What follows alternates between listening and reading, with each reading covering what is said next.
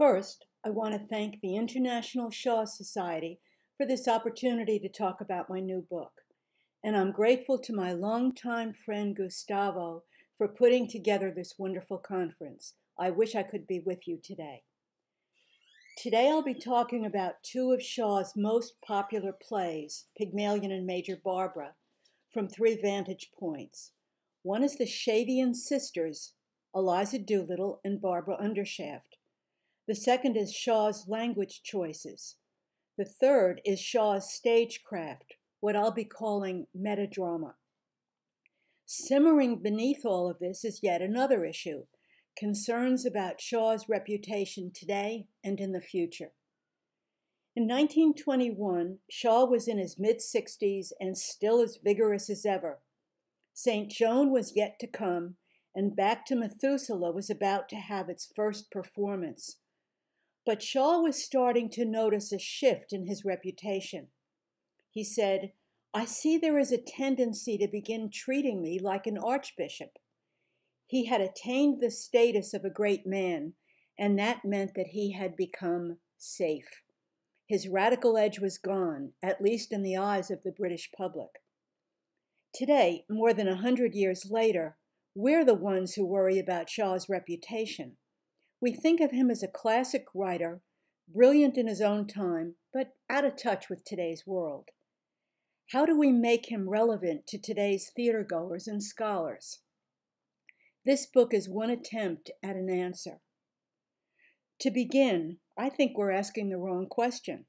Instead of seeking to rehabilitate and modernize Shaw, we should be asking how we can catch up with him. I see him transitioning into postmodernism decades before other famous thinkers did. Explaining the hows and whys this happened is one of the purposes of this talk. One of my key concepts is energy. Here are two ideas that helped shape my book. Shaw's stagecraft and language are capsules of hidden energy. Shaw's dramatic and language choices often resisted his attempts to control them. Let's begin with a language example from Major Barbara. In January 2021, I was working on a chapter about the Undershaft maxims in Major Barbara. These maxims, called the faith of an armorer, serve as a kind of mission statement for the munitions works.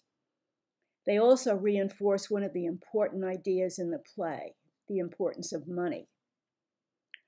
Almost every Andrew Undershaft since King James I had contributed a maxim. They support the argument that Shaw laid out in his preface to Major Barbara. Money is the most important thing in the world. I hear echoes of the King James Bible in some of those maxims. I've marked the ones I hear in red. None have the right to judge, to heaven the victory, a sword in her hand, and so on. We've left the business world and entered the realm of pure, exalted spiritual truth. Barbara's father especially admires the maxim that his predecessor wrote. But I'd been reading Jacques Derrida for a long time, and I saw something else in those maxims. Self-serving ideas dressed up in mystical language. Here's what I wrote on January 5. What do we learn from those maxims? Everyone is entitled to wield a weapon, including, presumably, terrorists, child abusers, and madmen. Violence, not professional policing or social justice, is essential to keeping the peace. Nothing ever gets done unless men are willing to kill for it. No schools are built, no cures are found, no human rights are bestowed. The next day was January 6. That afternoon, my husband called me away from my laptop to look at this scene on our TV. Many of us believe that there are two kinds of language, and I have to confess I held this view myself for many years. One kind is everyday language that requires processing and critical thinking. The other kind is truth-telling, the realm of the prophets and the philosophers. Their lofty language provides us with a direct route to enlightenment that we can absorb without independent mental activity. But Derrida insists, and Shaw knew this before Derrida was even born, that those two categories don't exist. Language is language, even when God is talking. We still have to use the language software in our heads to process what we're hearing. I will return to language later in this talk. Now I'd like to turn to our Shavian sisters. Eliza Doolittle and Barbara Undershaft are unlikely sisters. They're separated by social class, education, life experience, marital prospects, and more. But there are significant connections as well. First, both women were fathered by Bernard Shaw. Second, both of them work for pay, unusual in the Edwardian period. Third, both of them are preoccupied with poverty. Fourth, they both grew up with little paternal care. More important, in my view, are two problems they share. Both Eliza and Barbara have been co-opted by powerful men who use them for their own purposes. Until Andrew Undershaft and Henry Higgins crashed into their lives, our Shavian sisters knew exactly what they wanted and were working hard to get it. In the end, though, their wishes have turned to dust. Barbara and Eliza will have to start over. And that points to another similarity. Both Barbara and Eliza are going to marry men who are head over heels in love with them. Unfortunately, though, Freddie and Adolphus probably won't be helping our Shavian sisters to achieve their dreams in any significant way. Freddie in Pygmalion has very little real-world experience. Adolphus in Major Barbara is too excited about his new career and potential wealth to concern himself much with Barbara's problems. There's an ominous warning about what lies ahead at the end of Act 2. Adolphus leaves Barbara behind, weeping over her faith crisis, to march triumphantly to the assembly hall with Andrew and the Salvationists. Now I'd like to take a moment to talk about something unexpected that happened while I was writing my book about Eliza and Barbara. If they had been real women, they would probably never cross each other's paths. Their backgrounds are too different. But Eliza and Barbara inhabit a literary universe, a world of words created by a brilliant playwright. I was able to bring them together just by tapping some keys on a computer keyboard. What happened next was a surprise. Our two plays turned into commentaries on each other. Sometimes they illuminated each other in unexpected ways. At other times, the opposite happened, and Pygmalion posed a challenge to Major Barbara, or vice versa. Here's an example. In Pygmalion, Eliza Doolittle is tempted with two easy escape routes from poverty. The first is adoption, and the second is a socially advantageous marriage. In Act 4, Higgins suggests that his mother could provide a match for Eliza. In Act 5, he offers to adopt Eliza himself and settle money on her. She rejects both offers. But Andrew Undershaft and Major Barbara grew up with the same problem, poverty, and was offered the same opportunities, adoption and a society marriage. The difference is that Andrew accepted them. His masculine sex protected him from the dangers that Eliza might face if she made those choices, falling under the control of a man who had the advantages of money and power. It sounds a lot like feminism in a time that was much less enlightened about roles for women. And that means we've just had an encounter with the disruptive energy I mentioned earlier. Here's another example of how our plays challenge each other, the career question. Twice, Eliza proposes to be a speech assistant or teacher, once in Act 5 of Pygmalion, and again in the sequel. The first time, Higgins indignantly vetoes her plan. The second time, though, Higgins and Pickering gently persuade her that she doesn't have the right credentials. Shaw, standing in the shadows of the play, implicitly agrees. His oh-so-reasonable tone in the sequel suggests that it would have been unthinkable for Eliza to make money from the training Higgins gave her. No one suggests that Eliza could put her phonetics training to use by, say, hosting a conversation circle in a church basement to help ambitious flower girls improve their speech. Eliza is supposed to go on with her life as if those 6 months at Wimpole Street with a world-class speech expert never happened. But Adolphus in Major Barbara is just as unqualified when he proposes to take over the munitions works. Adolphus doesn't even know basic math, simple things like whether 3/5 is bigger or smaller than a half. And yet he is instantly offered an apprenticeship to learn how to run the business. By contrast, nobody suggests training Eliza to be a teaching assistant. But perhaps we're being unfair to Shaw and the characters he created. This was the early 1900s. Women couldn't even vote back then. Is it fair for us to be thinking about opportunities for women? My answer is yes, and I suspect that even some audience members would have been thinking along those lines. England had already seen many examples of what women were capable of doing. The formidable Queen Victoria had just died after an astonishing 63 years on the throne. Florence Nightingale had founded the modern nursing profession, reformed the army, and trained as a statistician, as well as serving as a government consultant on Indian affairs. Beatrice Webb was making a name for herself in social issues, and the Salvation Army had been allowing women to play leadership roles since 1865. We should also remember Lady Britomart, whom Shaw described as a woman with plenty of practical ability and worldly experience. Shaw even had a female role model in his own family, his mother.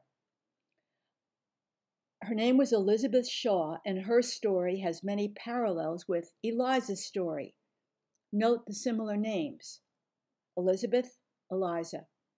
Mrs. Shaw studied voice with a gifted teacher, became his assistant, and then broke with him to become a voice teacher herself. But Eliza is forbidden to take one step in that direction.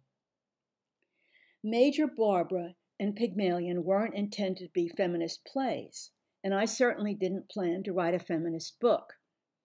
My point is that when a play is as packed with energy as our two plans are, concepts like unity and coherence turn into phantoms. Bernard Shaw himself couldn't control the swirling forces that he unleashed when he wrote Pygmalion and Major Barbara. Those swirling forces include our next topic, Shaw's stagecraft choices. I'll be using the relatively new term metadrama. Although the term is new, the basic meaning of metadrama goes back at least as far as Shakespeare. All the world's a stage, and all the men and women merely players. What's new is the meta idea, our heightened awareness of the dramatic strategies we see on stage. I'm going to ask you to imagine a pizza delivery. The pizza arrives in a box. That box is a delivery system. We eat the pizza and throw away the box. Similarly, we look through Shaw's delivery system as we watch one of his plays. But I think that delivery system is worth exploring, and not just for drama specialists. We sometimes assume that audiences want to focus only on the characters and stories. The mechanics of playwriting don't interest them. My argument, though, is that Shaw didn't just want a pit of philosophers, he wanted a pit of playwrights, too. Watching a Shaw play is an active process. We help Shaw and the actors create the meaning. Act 1 of Major Barbara is almost a textbook on how to write an effective play. Everything is there: exposition, character development, theme, plot, conflict, in a dramatic package that has delighted audiences for more than 100 years. All of this seems so obvious that it's almost not worth mentioning until we start talking about Act 1 of Pygmalion. Unlike Major Barbara, the first minute or so of Pygmalion lacks just about every element we might expect from a first-class play. I want you to imagine that we've just taken a trip in a time machine. We've gone back to 1914 London, when Pygmalion was first being performed in England. Suddenly, we all find ourselves wearing evening clothes, watching a play at Covent Garden. When the show ends, we leave the theater and start looking for our time machine to bring us back to 2022. There's a problem, though. It started raining hard. There's a lot of confusion, with market workers dodging theatergoers as they head for shelter. People are scrambling for taxis, and shivering families are sniping irritably at each other. And then, just as suddenly, we find ourselves back in this room in our regular clothes, dry and warm. Now we're looking back on that magical trip and realizing that it exactly duplicated the opening moments in Pygmalion. Those first moments don't offer any of the elements we expect from a play: exposition, character development, theme, plot, and so on.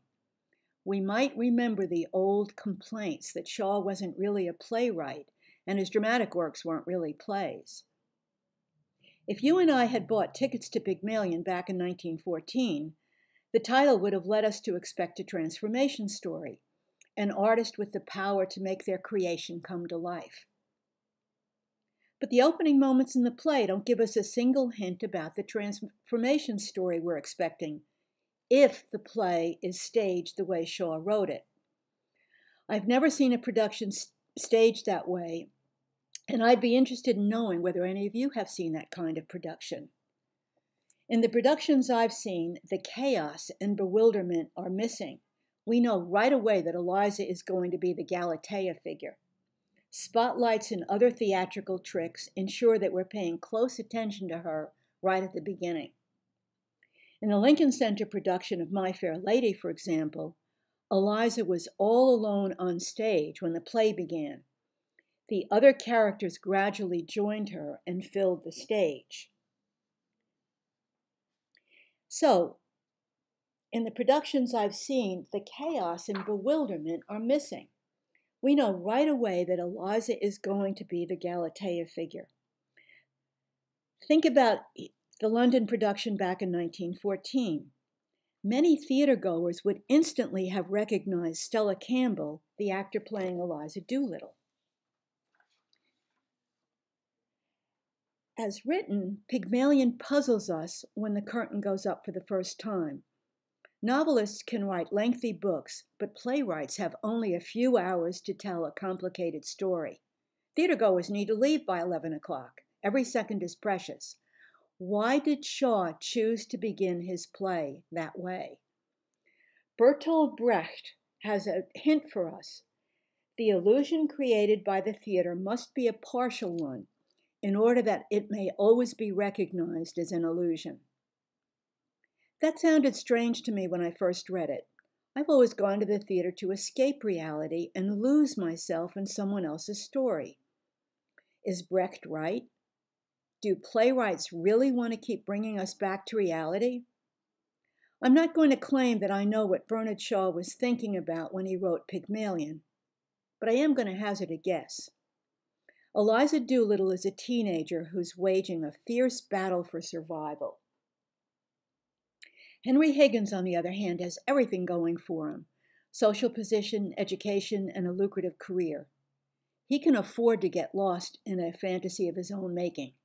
She can't. Pygmalion keeps reminding us of the difference between make-believe and reality, right from the moment when the curtain goes up and we see people leaving a theater after a performance. Now let's return to Major Barbara and a problem that Shaw was grappling with when he wrote that play. Andrew Undershaft is a businessman who, frankly, rarely does anything but talk. That's not conducive to drama, which typically puts characters into a variety of situations in order to make them complex and multifaceted. Shaw, brilliant playwright that he was, found ways to solve that problem. One of them involved a bouquet of flowers. You'll remember that Andrew has been estranged from his family for many years. He doesn't recognize his son, and his family has never seen the munitions works. In Act 3, the family tours the factory village for the first time. After they've seen everything, they meet with Andrew, who was busy in his office when they arrived. Lady Britomart is carrying a bouquet of flowers. Andrew sniffs them and asks where they came from. She explains that the men presented them to her in the church.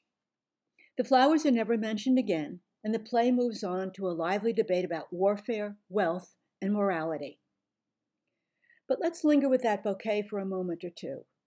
We never see the workers who presented the flowers, but we can imagine the surprised looks when the news spread that the boss's family was going to tour the factory. What family? Andrew never talked about them. There were no trips to London for family celebrations, no conversations about graduations and other milestones. There weren't even any family pictures in his office. What to do?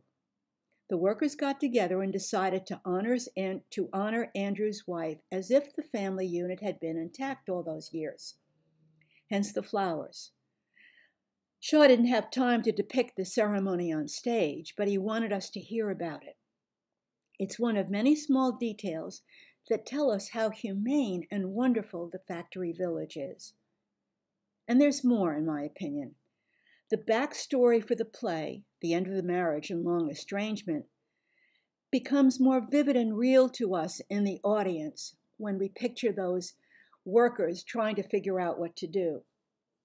Another point, Shaw is setting us up to realize the futility of Barbara's later proposal to save those men. They don't need converting. They already have a church, 4 of them actually, and they know how to act graciously. Most important, in my opinion, is that the flower ceremony helps bring Andrew's character to life. He arrived empty-handed on both of his visits to the Wilton Crescent house. He didn't even bother to be on hand at the factory village when his family arrived for their tour. He was too busy reading reports about the success of a new weapon. All of that from a bouquet of flowers.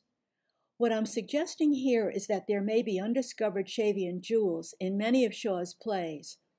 If we try an approach that seems deceptively simple, watch, on stage or on the internet or just in your own brain, as one of his plays unfolds, moment by moment. What do you see, hear, and think?